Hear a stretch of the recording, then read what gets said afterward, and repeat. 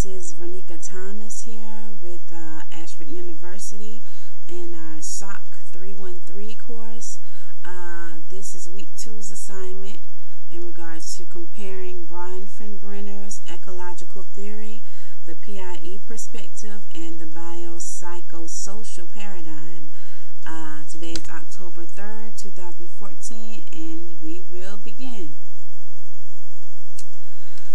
Okay, we begin with the Bronfennbrenner's ecological theory. Bronfennbrenner's theory emphasizes the belief that we must understand a person's experiences both within and between the various levels of the larger ecological system.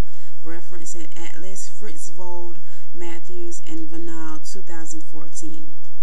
This ecological theory consists of 5 systems. It's microsystems, the mesosystems, exosystems, and chronosystems. But today we're only going to focus on the micro, meso, and macro systems. Okay, when it comes to the microsystems, it is basically the individual and one-on-one interactions with family, friends, schools, and neighborhoods. This consists of all of the developments that this person has had in their life, in their household, in their community, with classmates in school, college, neighborhoods, church groups. It doesn't matter, all of that combined that helps develop and create the character in an individual. Mesosystem is the interaction between 2 or more microsystems, development of learned behavior in various environments such as home, family outings, school, or church. And this is basically a combination of 2 microsystems, basically a combination of me and the neighbor's daughter next door to me. Whenever we use to actually develop a friendship or relationship, actually our interactions with each other, what we've learned coming up in our household, me coming from a very spiritual background or religious household, and then I have friends that are atheists or agnostic or just, Buddhists, people from different ethnicities, different cultures, but they still are able to make some type of common ground and develop a relationship. Okay, then we have macro systems, and this is the development from larger environmental influences, social class, ethnicity, national and international demographic. Basically, not just the connection between me and my neighbor's daughter, or me and my classmates, my connection between me and the world around, the people in my neighborhoods, past that, even up to the people in my communities. Basically, college and looking at a federal level, or looking at the national, regional level, international level, culture, or how would you say, basically society on a socio-cultural level, basically. And next we have an ecological model for Bronfennbrenner's, and basically this is consisting of the micro, meso, exo, and the macro system.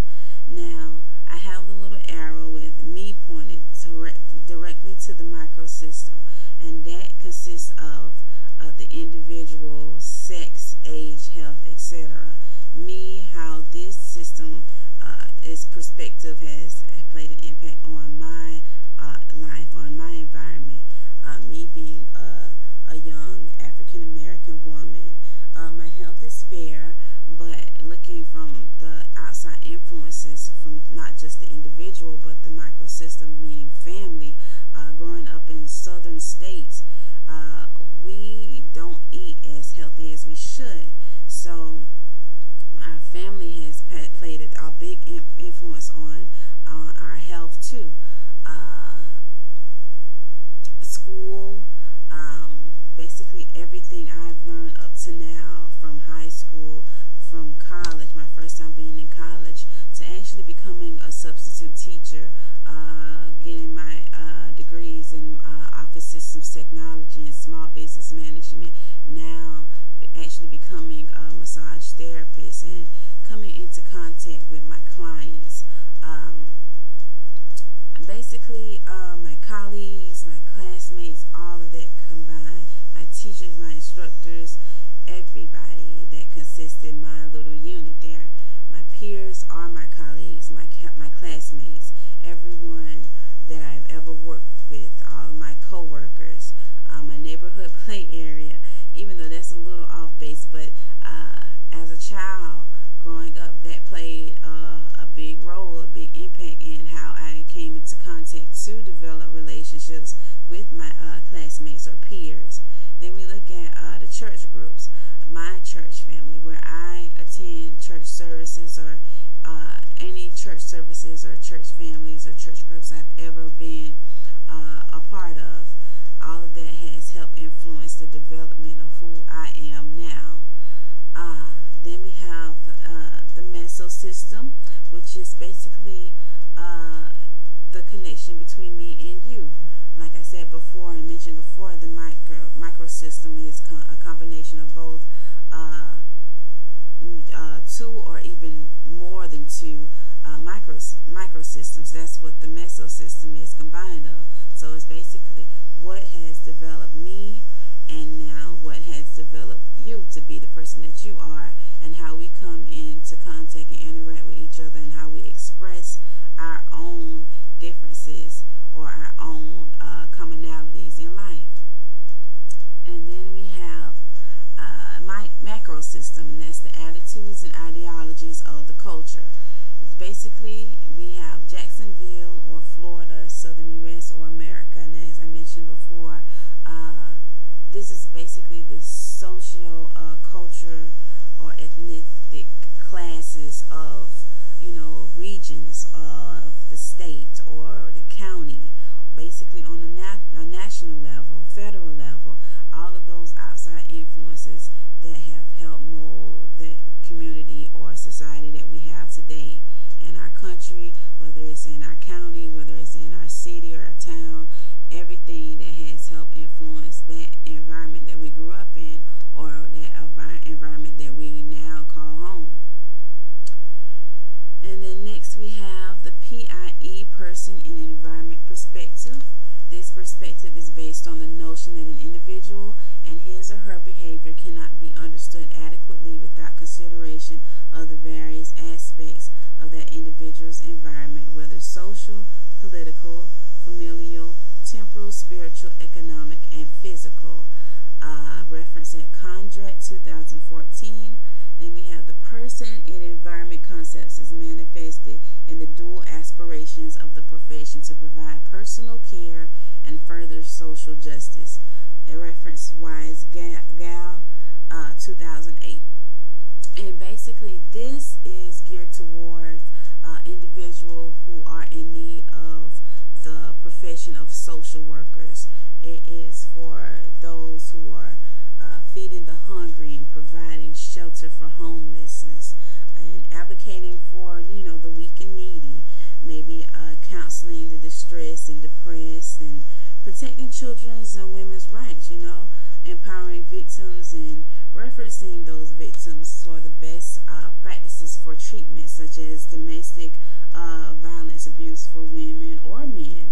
Then we have we can basically challenge discrimination for disabled workers, seeking justice for them, because they might be disabled in certain areas, but if they still feel that they're able to function properly, then why shouldn't they have a chance too?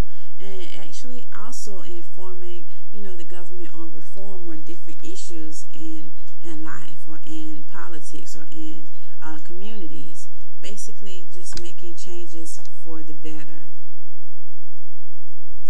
And then we have the biopsychosocial paradigm. This is the perspective that posits a more holistic approach to modern medicine by taking into consideration not only biological factors sociological factors as well. Reference at Atlas, Fritzvold, Matthews, and Vanal, 2014. Here we have the overlapping of the biological, social, and psychological influences in the individual's life. And in the very center, we have mental health. So we start from there. What matters most, or the core of a person, is basically how they truly are able to function properly as a human being in this world. So what they have developed is basically played a big role on their mental health, and without adequate mental health or mental health and wellness, then you can guarantee that this person isn't going to properly function as a normal human being does. Okay, so we look at family relationships and trauma. There could be a family that, or an individual that had to deal with family members. Like my coworker or manager, she actually had to deal with growing up in a household with her grandma because of the fact that she had to witness her own father murder her mom. He shot her cold-blooded right before her, and now that has played a big influence on the men that she gets herself involved with. And then we look at the drug effects, how people use certain substances to basically cover their mental health or heal them. They find that as a solution to help their mental health and well-being, whether it's alcohol abuse or drugs. We have crystal meth and everything going on now in this world, but all of that plays a big role in mental health. And then we have temperament and IQ. How smart or how wise or how educated, how knowledgeable are these people, or is this individual smart enough to be able to take care of themselves. Then we look at the biological influences, physical health, disability, genetic vulnerabilities. Me personally, I have to deal with the fact that I have been experiencing symptoms of arthritis. So rheumatoid arthritis is something that's genetic. I'm vulnerable to that, so I have to deal with why or how I'm gonna be able to take care of this or handle this. Basically going to the psychological, how am I going to cope with this? Because I'm a very active person and I use my hands and joints a lot. So how do I cope with that? What's my coping mechanism for it? Social, it comes back to peers and family circumstances. Growing up in low-income neighborhoods or low-income houses, we can be growing up in wealthy income houses or households and still have some type of problem that could actually affect you psychologically, socially, or biologically. It doesn't matter. There's no exceptions to the rule when it comes to that. So then we go to comparing each perspective's impact on environment. The Bronfennbrenner's theory is associated with categorizing development through various systems, while the PIE perspective is associated with how social issues are handled from communal standards.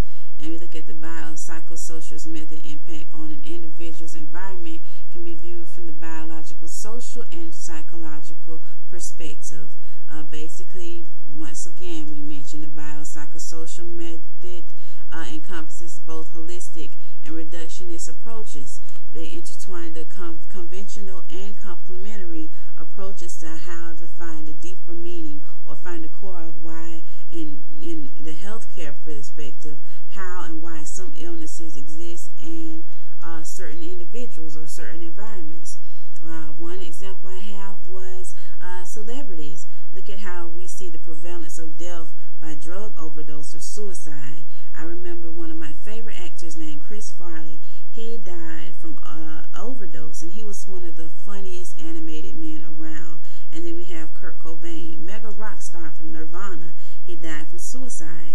Whitney Houston from overdose. Michael Jackson, drug overdose. Robin Williams, even though he suffered from Parkinson's disease, he died from some type of form of suicide. So we have to just look at things from perspective of how this really does affect, how this affects our lives. And this is how I